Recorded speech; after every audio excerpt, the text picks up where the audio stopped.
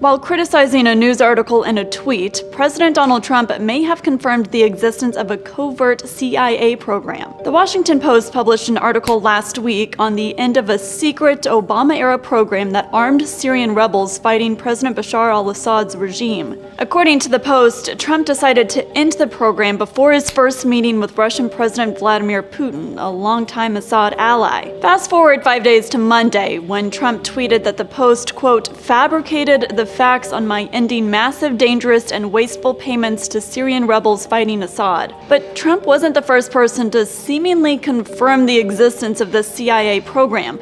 On Friday of last week, Politico reported that a special operations commander publicly acknowledged it, but then quickly denied any confirmation. As of Tuesday morning, the CIA hadn't commented on Trump's tweet.